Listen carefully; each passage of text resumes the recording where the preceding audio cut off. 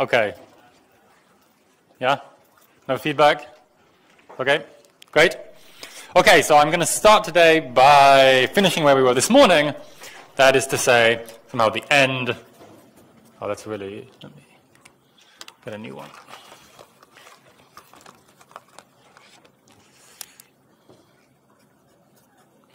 The end of the story of how this stuff looks over FP. So we were analyzing FP algebras this morning, and I was telling you at the very end of the talk that we were going to have some relation to crystalline cohomology, which mimicked the sort of relationship that we saw in the second talk between classical periodic cyclic homology and de Rham cohomology. And so the precise theorem, which was some joint work with Bhargav Bhatt and Peter Scholze. So we take some R smooth over FP, then it's topological periodic cyclic homology. So informally, I'd like to say it's built from, let me make a slightly better statement, it has a filtration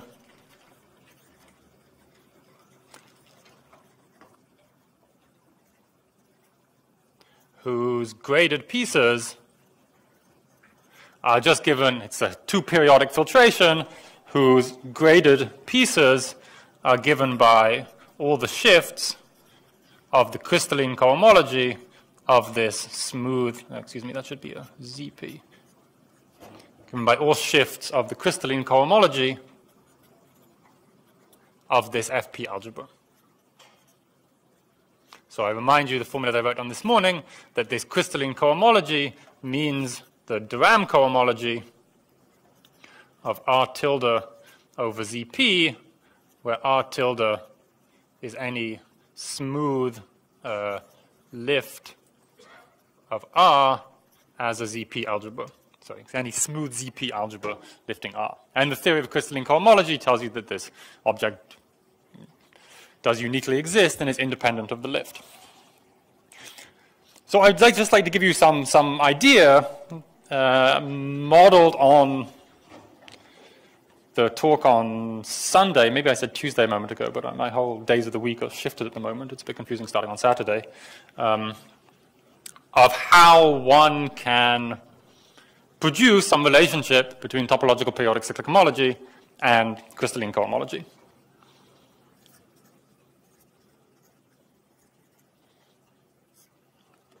So we argue, as we did on Sunday, that we can completely describe the behavior of our cohomology theory TP on R in terms of its perfection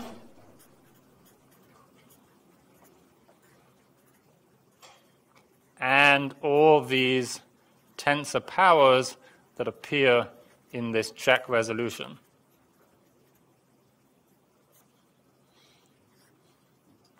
Where I'm going to totalize this. So this is just as on Sunday, if I've got my days of the week right. We saw that all our theories like Hochschild homology and periodic cyclic homology and all the variants, and these hold for the topological theories too, satisfy a property of flat descent that lets me describe their values on smooth things in terms of their behavior on these sorts of objects, which are our quasi-regular semi-perfect rings. And so to understand what's happening in the smooth case, everything reduces to some analysis of what's happening on these quasi-regular semi-perfect rings, and in particular, just understanding their TP0. That will give us the sort of coarse information that we need to prove the theorem. Where here A is quasi-regular semi-perfect. I remind you that this means that I can write A as B mod I, where B is itself perfect. That is to say, every element in it has a unique p-th root, and I is some nice ideal, for example, generated by a regular sequence, tends to suffice. So what sort of, this is some ring that we have some coarse information about. So if we think about the spectral sequence describing it, I draw a spectral sequence this morning describing TP of FP. There'll be something similar in this case, which will be built up out of all the topological Hochschild homology groups of A. And we'll be able to read off that this is some p torsion free. Maybe p torsion freeness can't easily be read off. Okay. Well, that'll turn out to be true, so it's not wrong what I'm writing. It'll be a p torsion free. It'll be complete filtered ring. So say this filtration is coming from the spectral sequence. And the associated graded is going to be described by these terms on the spectral sequence, which will be copies of topological Hochschild homology. And these will only be sitting in even degree. And as we saw this morning, for any FP algebra, we get some information about the topological Hochschild homology groups just in terms of the Hochschild homology groups. We had this long exact sequence that showed the THH groups being built up out of multiple copies of shifted Hochschild homology groups. But we saw on Sunday that we could compute the Hochschild homology groups of a quasi-regular semi-perfect ring in terms of this divided power algebra associated to A mod I squared.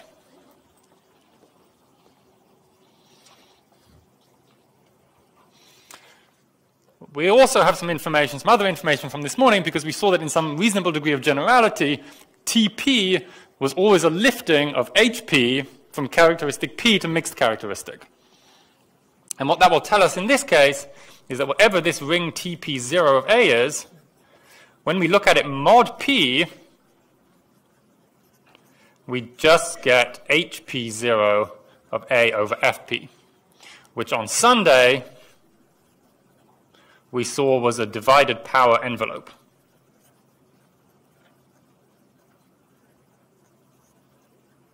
To be precise, it was the divided power envelope of B surjecting onto A. In other words, this ring is obtained by formally adding to B everything that looks like f to the n over n factorial as f varies over the ideal.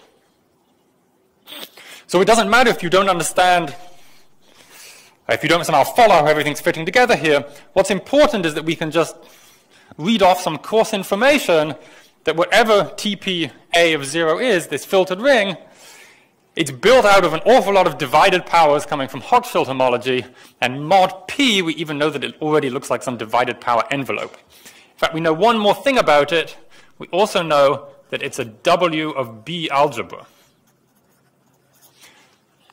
So how do we know that? So TP0 of A will receive a map from TP0 of B by functoriality, and since B is a perfect ring, it behaves like FP, and its TP0 will just give us its ring of Witt vectors, in the same way as TP0 of FP gave us ZP this morning. And so the goal, we've got to try to identify this. We need some W of B algebra, which has lots and lots of divided powers related to the ideal I, which is defining A. And somehow there's only one possibility.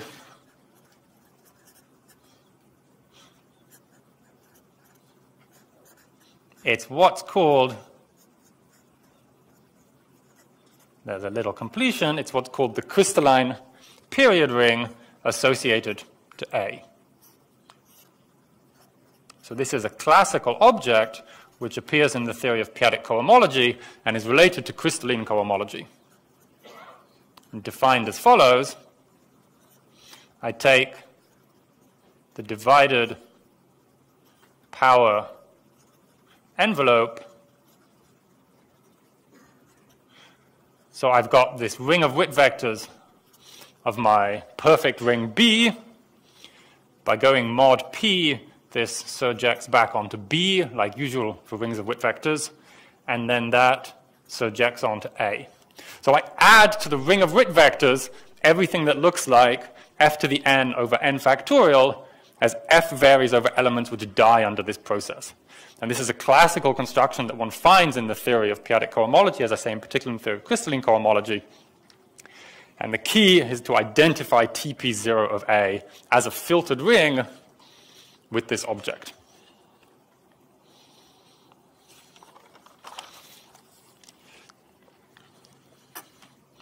And that's not so easy to do. And I just want to write down one input that goes into checking this identification of rings. By some formal arguments, one reduces this to the simplest quasi-regular semi-perfect ring, namely that of fpt to the plus or minus 1 over p infinity modulo t minus 1. So recall that I've got to take some perfect ring, and I've got to mod it out by some non-zero divisor. And somehow the simplest such perfect ring you can write down, which is not just fp, is something like fpt to the plus or minus 1 over p infinity. I mod it out by t minus 1. And this case is more or less sufficient to control what's happening in general. See, if you understand this sort of ring, and you believe that everything behaves nicely with respect to tensor products, then you can also understand how all these theories behave in the case in which I write down a multivariable analog of such a ring, just by tensoring together 100 or 200 or however many you need of them. And in the case of some general A, so a general quasi-regular semi-perfect ring, every element contains infinitely many p-th roots. So by picking some choices of p-th roots, I can find lots of surjections from rings that look like this down onto my original ring. And this gives me enough structure to control what's happening for the case of a general A, if one can analyze this sort of case. And the advantage of this sort of case, I think I'll just write a mysterious formula,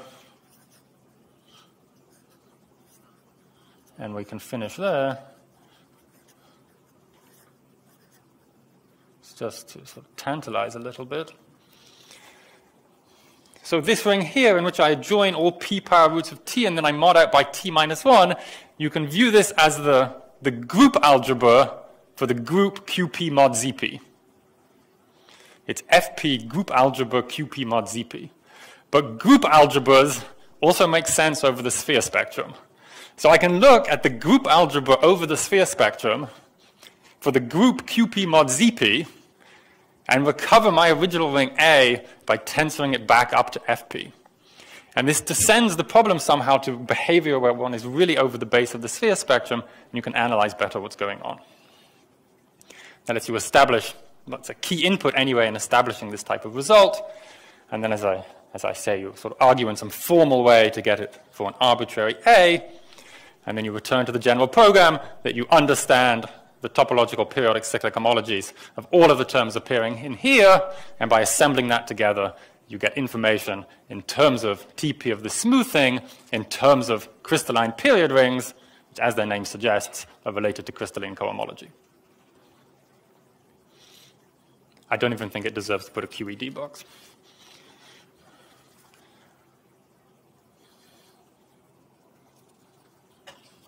I just wanted to give some vague idea there of how these quasi-regular semi-perfect rings enter the game, even in this case, and how the key is once again to do some local calculation, some local genuinely algebraic calculation of the TP0 of these sorts of rings. So let me move now onto the story in mixed characteristic, and hopefully at the end we'll arrive at some similar such statement where the goal will be to calculate some TP0 of quasi-regular semi-perfectoids in terms of some prismatic period rings. And then we'll really have reached the state of the art, and we can call it a day.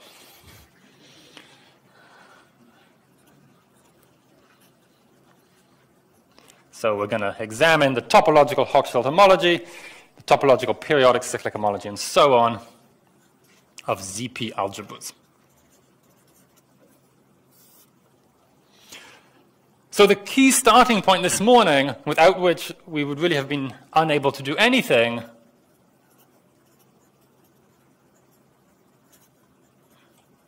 was this calculation of Birchstead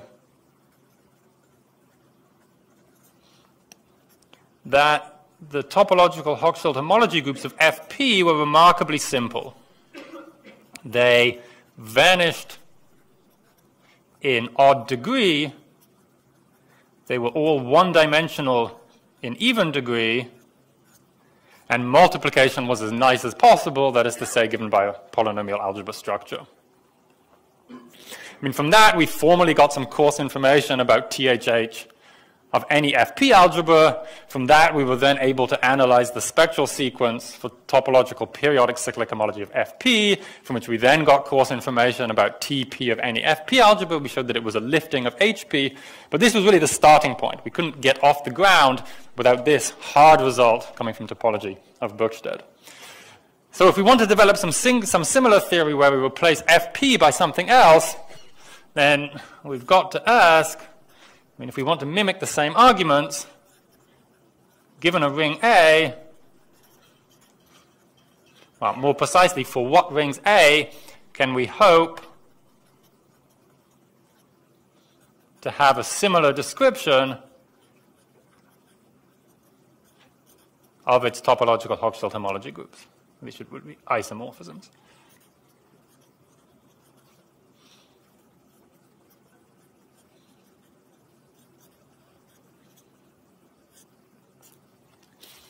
So we've seen that it's true in the case of FP, that's the theorem of Buchstedt. More generally, it's true, as I've mentioned a couple of times, if A is any perfect FP algebra, that can be deduced in some formal way from Buchstedt's theorem. And it turns out that it's also true if A is any perfectoid ring.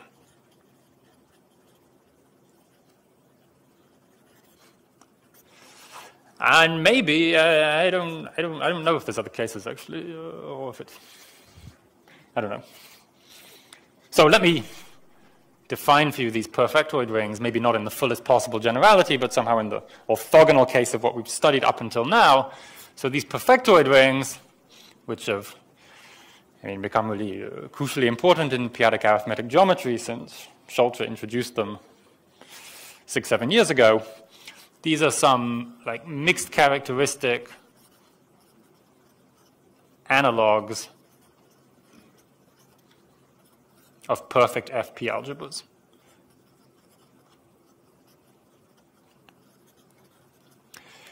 And so they enjoy many analogous properties, particularly from a homological point of view, but remarkably, even their topological Hochschild homology is going to behave in a similar fashion.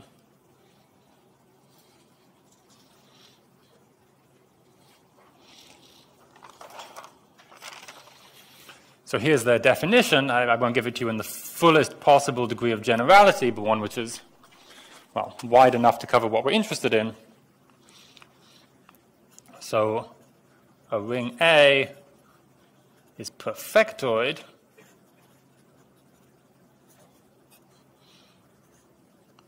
if, so I ask firstly that it's periodically complete, and to simplify my life, as I say, I want to study the sort of orthogonal case to that of perfect FP algebras, so let me make it p-torsion free. There are some things that live in between the p-torsion free case and the FP case, but we don't really need to look at those today.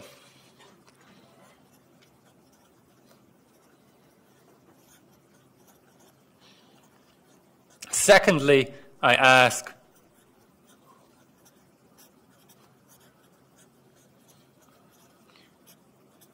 that the Frobenius is surjective mod P. That is to say, given any element in the ring, I can extract a p-th root of it modulo P. So I have lots of p-th roots mod P. I also want to have lots of p-th roots in the ring itself.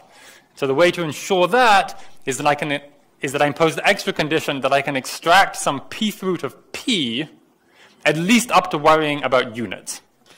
So let me say there exists a unit in the ring such that P times U has a p-th root. So if I start with some general A, I can extract a p-th root of it mod P, so it's I've got some pth root plus an error term, which looks like p times a. I can also extract a pth root of the p that's appearing here up to rescaling it by a unit. Then I'll again be able to extract some pth root of this error term, mod p, and so on and so forth. This process lets me extract lots and lots of pth roots. And just to control that a little bit, one adds the following condition that a, basically I don't want to have extra pth roots that contain denominators with p's. So I ask that a be p closed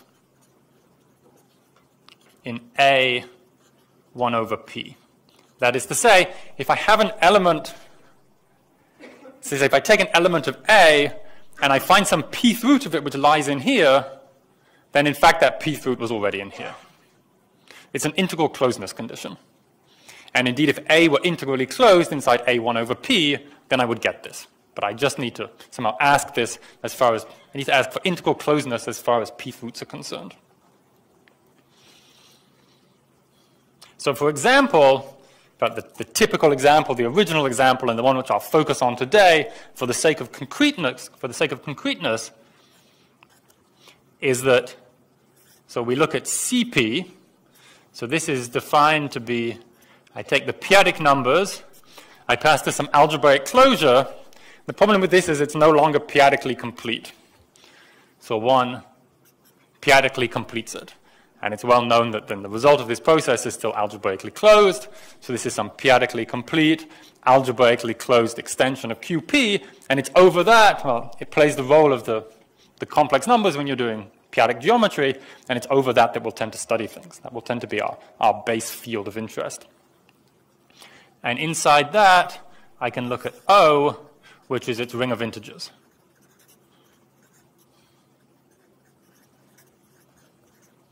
So that's some big valuation ring, the elements inside here of p-adic valuation at most 1. Or if you like, it's the p-adic completion of the integral closure of ZP inside here. And this then is perfectoid. Well, let's quickly run over. It's somehow p-adically complete by definition. It's p-torsion free because it's sitting inside a field. Anything admits a pth root mod p. Well, in fact, anything already admits a pth root. It's the ring of integers of some algebraically closed field. So I can, in fact, extract pth roots in here. That covers for me axioms 2 and 3. And being the ring of integers, it's integrally closed inside its field of fractions. And that covers for me axiom 4. But another example, just to show you that bigger things exist, is that in general, if I took A to be perfectoid, then I can form some version of a polynomial algebra over it in which I add, well, it doesn't need to be plus or minus. Well, let me get rid of the plus or minus because it's only confusing. So I add all p power roots of some variable, and the angle brackets means that I suitably p-adically complete it. And so this then gives us lots of examples. If I, let's say, so in fact, maybe one other comment, but also if you take something perfectoid and you look at maybe some finite étale algebra over it, then this will also be perfectoid. And so if I start with some random algebraic variety or some scheme over O, I look at some bits of it, they look étale over some polynomial algebras, I extract all p power roots of all variables, I p-adically complete things, and in this way I can produce lots and lots and lots of perfectoid rings that control what's happening to my original algebraic variety that I want to study. Yes? Did you mean to say that you take A, invert P, take a finite étale over that, and take the P integral closure? I didn't mean to say that.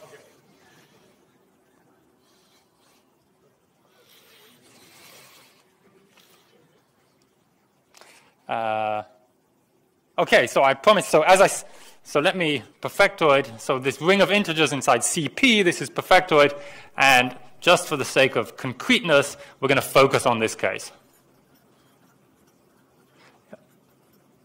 All the statements I'm going to make actually hold for any perfectoid ring, but it's maybe nice to have this particular example in mind.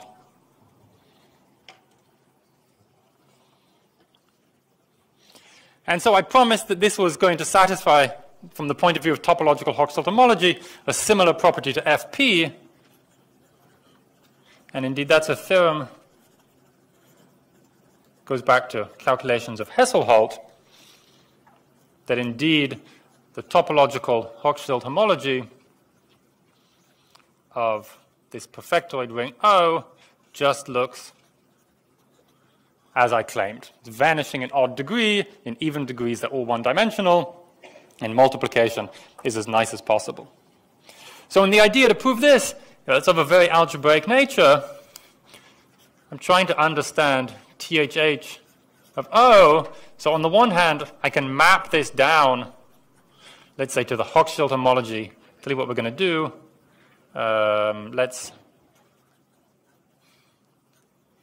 I told you yesterday that the difference between the topological theory and the classical theory only differed by some kernels and some co-kernels, which would be killed by some bounded integers. So in particular, if I invert P in the topological theory, what it will spit out for me will be the classical Hochschild homology of O over ZP with P inverted. And this is something that you can understand just using some classical methods. By classical, I mean somehow non-topological. On the other hand, you can kill all P power roots of P, and when I do that to O, I get the residue field of O, which is FP bar.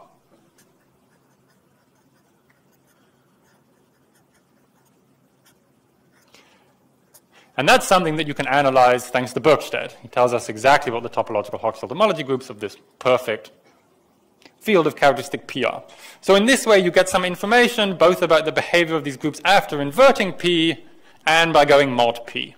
And if you balance these off one another in the right way, you can indeed calculate what's in the middle.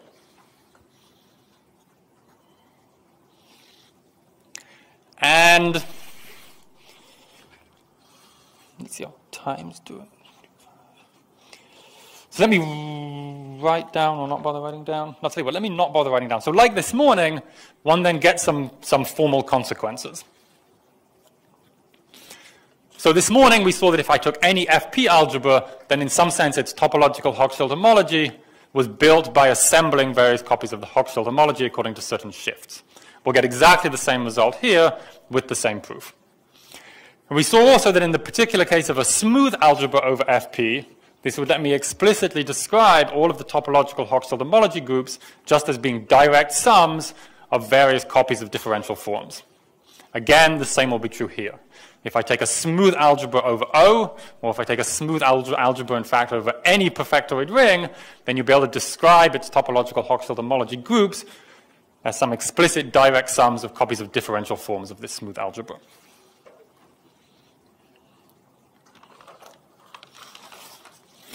Let me move instead onto the really interesting question at hand. What does the topological periodic cyclic homology of something like a perfectoid ring look like?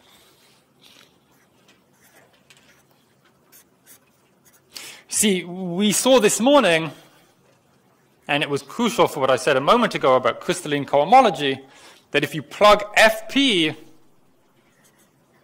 into this theory, in particular, if you just take the zeroth TP group, then it converts FP into ZP. It's quite remarkable. It lifts up FP to the level of ZP. And so what if we plug in now our perfectoid ring O? What can it output? Well, that's what I'm going to tell you. But first we need a little aside on periodic Hodge theory.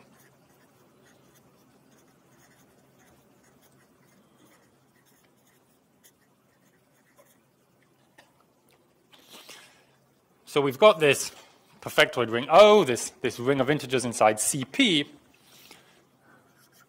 and we can associate to that what's called these days its tilt, O flat. So this O tilt is by definition obtained by perfectifying, that's an honest perfectifying, not perfectoidifying or anything strange, O mod P. But it's unfortunately perfectifying it in a different way than we've been doing previously. So there's two ways you can perfectify a ring, either as an initial object or as a final object. And so here I want to look at the, well, it's a limit. It's a limit. So it solves whichever one that's got to be. Previously I was looking at a co-limit. Now this is going to be the limit over all iterations of the Frobenius map on O mod PO. So explicitly, that means I look at all P power compatible sequences inside my ring. All sequences x0, x1, and so on, where the xi's live in O mod P, and xi to the P is equal to xi minus 1. Now, let's recall that in O, P has lots and lots of P power roots. So this ring, O mod P, it contains lots and lots of nilpotent data, and in particular, there's lots and lots of choices of P power roots of any given element. So I look at all possible compatible choices of P power roots, and that forms for me a ring. And that ring is the tilt. So it's manifestly an FP algebra, and indeed it is, and by definition, it's a perfect FP algebra. Let's have an example of an element inside it which will play a role. So I can look, for example, at the sequence P, P to the 1 over P, P to the 1 over P squared. Really, I mean these elements mod P. Well, that is in particular a compatible choice of P power roots. And so it gives me an element inside this ring O tilt, which is usually denoted P tilt.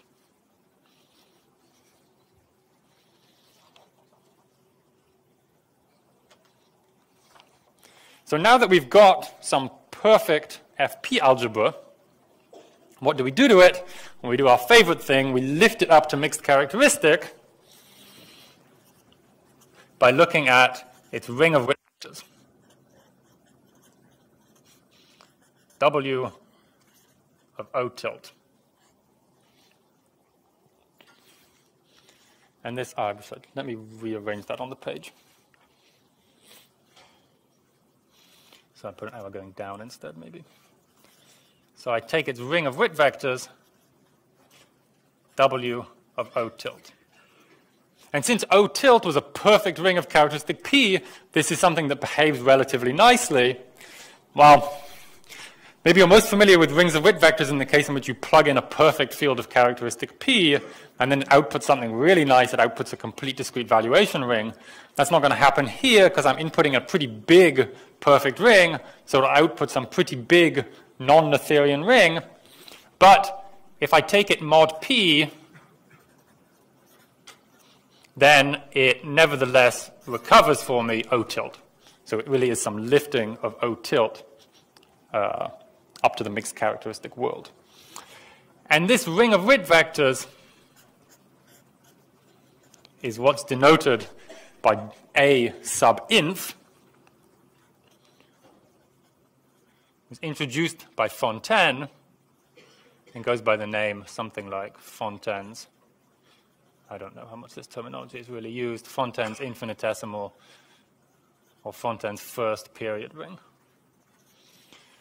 So in the early days of p-adic Hodge theory, Fontaine constructed all these extremely complicated period rings. These de Rham period ring, crystalline period ring, semi-stable period ring. They go on to various modifications. But the starting point from which you build all of these is this A-inf, this ring of Witt vectors of O tilt. And as I say, by formalism of Witt vectors, when I take it mod P, I recover O tilt. But here's the really great thing. If I take it modulo P minus, so I have this element that I wrote down a moment ago, P tilt inside O tilt, I can take its Teichmuller lift to the ring of Witt vectors, and if I kill P minus Teichmuller of P tilt, Fontaine proves that it recovers from the original ring that I started with O. So this thing, this A-inf, is simultaneously lifting both the characteristic P world and the mixed characteristic world that we started with.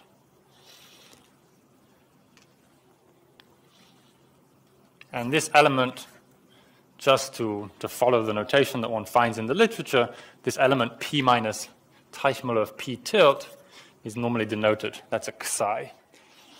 I swear. It's hard with these thick pens. Oh, but now life is going to get even worse. Now life is going to get even worse as far as notation goes. Because I've got to draw for you a spectral sequence which already looked pretty bad this morning. And now it's going to be even worse because the terms in this spectral sequence are either going to be zeros or O's.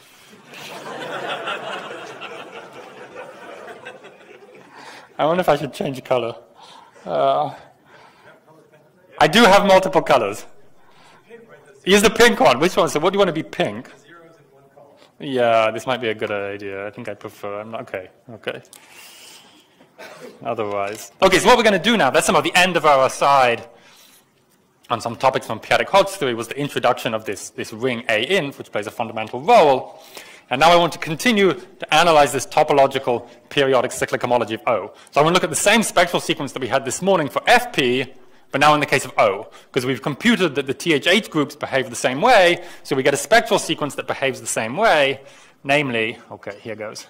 I have an O, I have another O, I have another O. Let me draw a little bit more so to orientate myself. I have a 0, 0, 0. I have an O, U. I have an O, U. I have an O, U. I once read a paper which had maybe 3 different types of valuation rings, and they were all denoted by different font O's. It was very hard to make notes on this paper because I couldn't reproduce them all. That's a 0, that's a 0, and that's an OU squared. And they would continue in that way. Here I would have another OU squared. Things are continuing like this. As I say, it's the same as I drew so badly this morning. And I guess I should make these dots pink because they represent zeros. I think I did a better job. And this is converging, it's 0 and everywhere else, and this is converging to the TP groups of O. And so once again, there's somehow 2 possibilities. Again, there's no room for differentials, so it's telling me in particular that TP0 of O, whatever this ring is built by adding up. I think it was even green this morning, wasn't it? Is built by adding up everything lying on this anti-diagonal through the origin. And somehow, at least I only have enough imagination to think of 2 possibilities. I mean, either some other filtration is splitting, and you'd imagine that we get, in that case, O power series U, or, well, now we have another example of a ring which is built out of copies of O, because you mod out by this non-zero divisor psi, and you get O. And so therefore, also all of the psi A mod psi squared, or the psi squares mod psi cubes, these all look like copies of O inside this ring.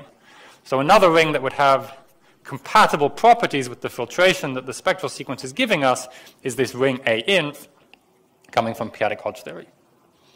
And indeed, somehow I would not be giving this talk if it were not the case that it's the second one of these that shows up.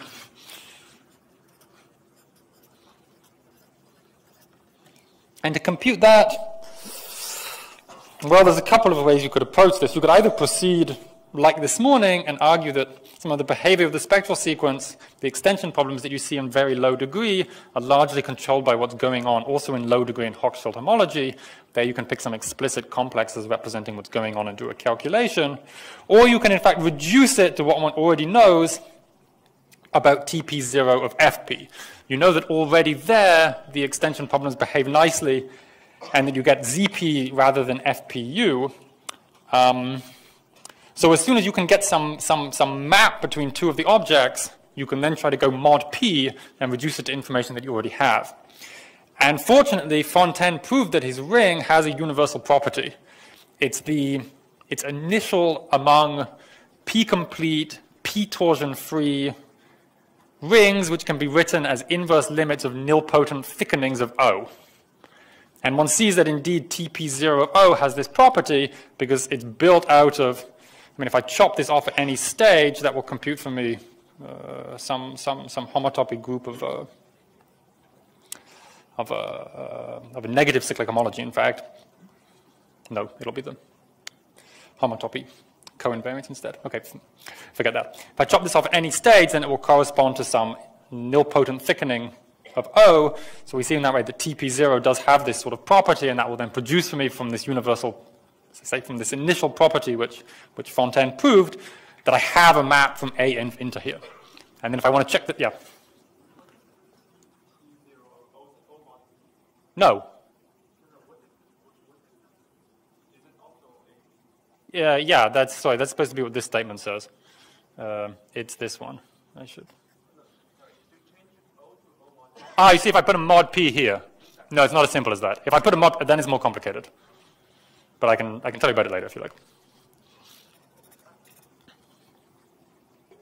Okay, so I was just trying to say that by some universal property of A-inf, you can in fact construct a map from A-inf to here, and then if you want to check that it's an isomorphism, you can, as I say, you can go mod P and check some behavior as to how TP of FP behaves. And that's how you prove that in fact, what TP does is it takes in this perfectoid ring O, and it outputs its A-inf ring coming from p-adic Hodge theory. And so then we obtain a consequence like this morning, namely that for any O algebra A, so maybe this is, for example, some smooth O algebra that we're studying, which forms part of some smooth O scheme whose p-adic Hodge theory we want to understand. This is actually not a nice statement, so people can. I'm going to write it just the same. And if you understand that it's not a good statement, then you understand, and if you don't, even better. This looks like, if I look at the TP theory of A, and I mod it out by this P minus P tilt, and then it's going to recover for me the HP theory of A over A. And we've seen in general that periodic cyclic homology is related to de Rham cohomology, particularly for smooth things.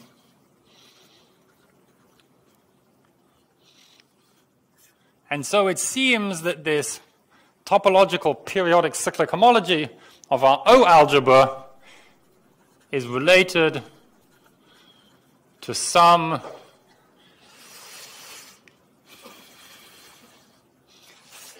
lift to this ring A-inf of the de Rham cohomology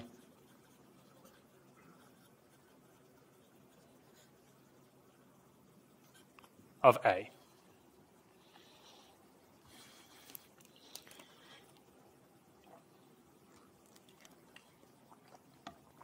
And understanding what was going on here was what spurred this work.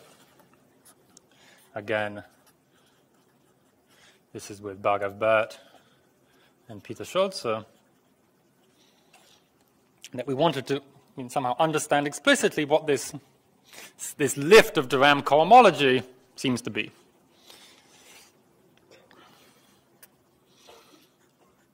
And so the statement at the end of the day is that there does exist some cohomology theory playing this game, playing this role. So there exists, let's say, let me not make a completely precise statement, cohomology theory, let's say for smooth algebras. So I take some smooth O algebra R, and it's going to output some complex of A-inf modules, which in the new notation is denoted by prism of R over O, or if you're very classical, which means that you use the notation from 1 year ago, is denoted by A omega, that's not a definition, is denoted by A omega of R. This is now for old-fashioned people. With the following nice properties.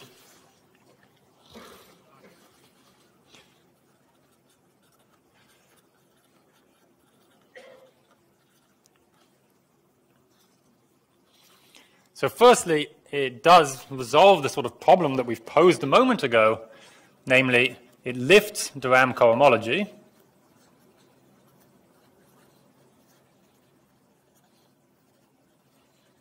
In the sense, so it's some complex of A-inf modules. I can look at it then mod psi, and up to equivalence, this will give for me the de Rham complex of my smooth O algebra R. So it is indeed lifting de Rham cohomology. And then secondly, it is what shows up in topological periodic cyclic homology. So TP of my smooth algebra, I have an analogous statement to what we had a little bit earlier for crystalline cohomology, has a filtration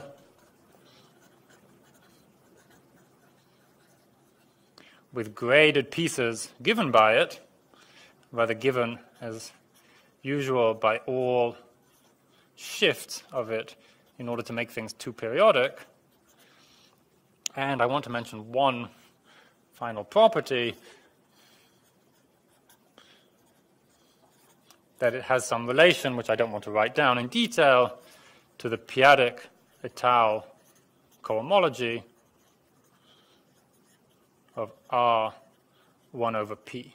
So R1 over P is some,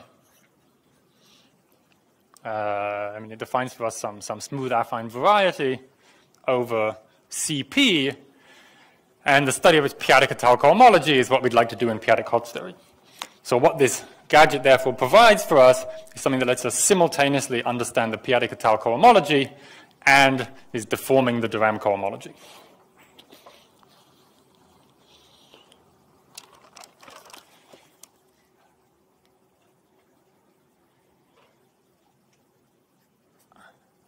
What can I write? I don't even want to write sketch. I don't even want to write ingredients. I just want to write down some things that sort of tantalize you. Key words. Key words that enter into the proof and to give you some indication of where the theory stands now. So one proceeds in the same way as we did for periodic cyclic homology on Sunday, and 45 minutes ago for the topological periodic cyclic homology of FP algebras. Namely, we can't really analyze what happens directly when we plug in a smooth algebra, but we can use the fact that on the smooth algebra, the theory is completely controlled, while previously it was controlled by what happened when we passed to the perfection of a ring. Now we're no longer in characteristic P. We don't have perfections. We instead have perfectoidifications.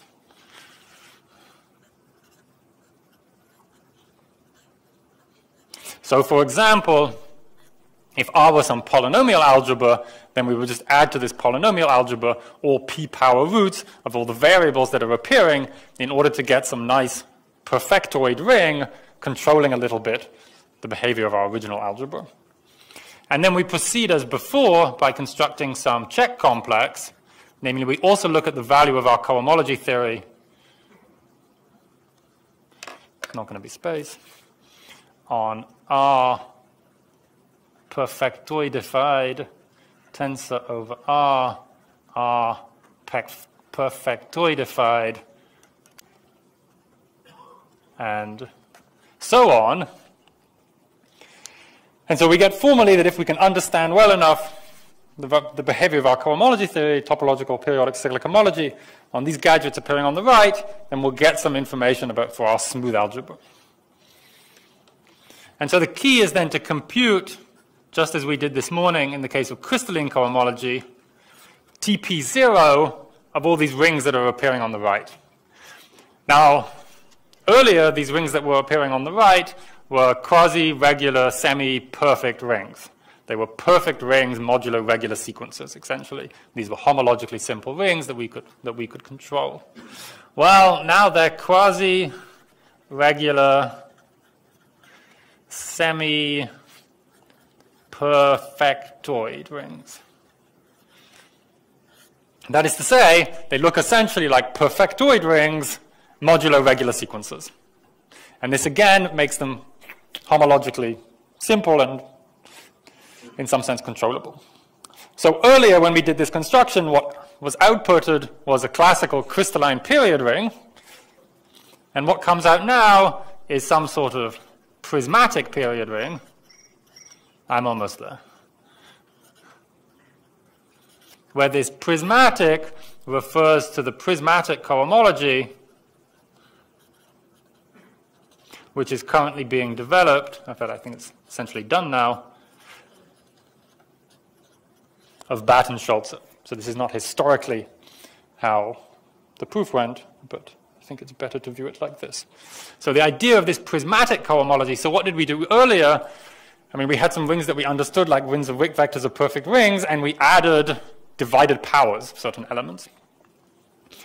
And the very vague idea in this story is that you replace the sorts of divided power constructions that were appearing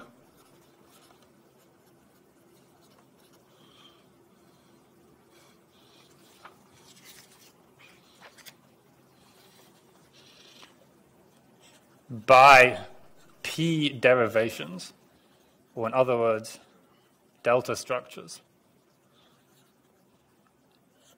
So P derivation is some replacement for equipping your ring with a Frobenius lift in a way that, well, in a way that behaves better. And if you can sufficiently well identify then TP0, all these quasi-regular semi-perfectoids, in terms of these prismatic period rings, say, then you'll get some relation between TP of your smooth thing and its so-called prismatic cohomology, delta of R over O. And the prismatic cohomology is constructed exactly to be a deformation of the de Rham cohomology, which proves the first property. And then to prove this, well, okay. I mean, historically, I've adopted a strange point of view here. I mean, when we initially proved this theorem, we didn't have prismatic cohomology. That's been developed since by Batten-Schulze. And from that point of view, it's very easy to understand the de Rham comparison theorem. It's really the key property of their theory that you have connections between prismatic cohomology and de Rham cohomology. At the time, we had an alternative definition of what we were expecting to filter TP. And this, as I say, this old-fashioned definition comes rather as some sort of construction from Galois cohomology of big period rings. And there it's very intimately related to a Tal cohomology. And from that point of view, it's easy to read off this relation to p-adic Tal cohomology. You know what? I think I should finish there and just say that I hope you've enjoyed this roller coaster in which lots of interesting objects have appeared. Thank you very much.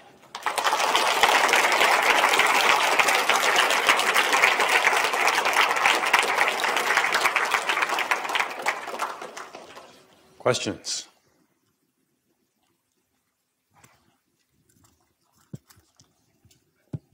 So I have a question about the characteristic P story. Suppose I start with a smooth algebra of dimensions strictly less than P over Fp. Is your filtration on TP of A canonically split then? Oh, I'm asking because the analogous statement for HP seems to be true by HKR. Is the filtration on dimension? That sounds very reasonable. That sounds very reasonable. Okay, other questions?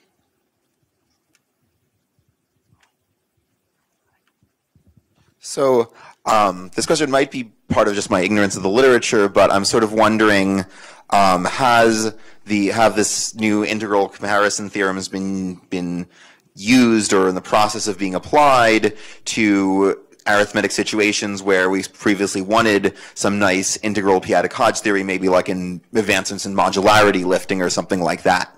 No, for the moment it's not been heavily used in that context. It's not been heavily used in that context. I mean, for example, one would ideally like to use these sorts of results to better understand torsion appearing in the p-adic tau homology of Schmor varieties, for example. And that's not yet been seriously exploited. Further questions?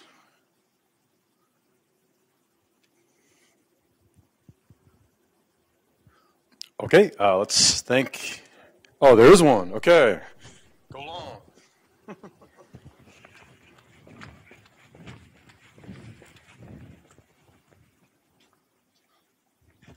Are there any duality pairings? Yeah, if you take, let's say, if you replace this smooth O algebra by some proper smooth scheme over O, then indeed the cohomology theory will satisfy Poincare duality in the nicest way you can imagine.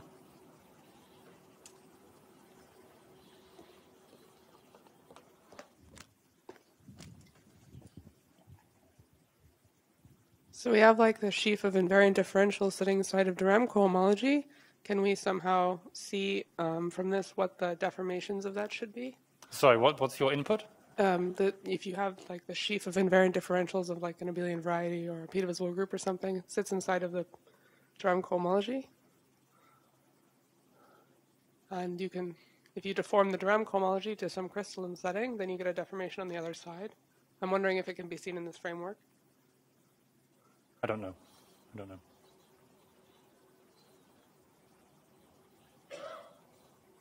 Okay, let's thank Matthew for this very nice lecture series.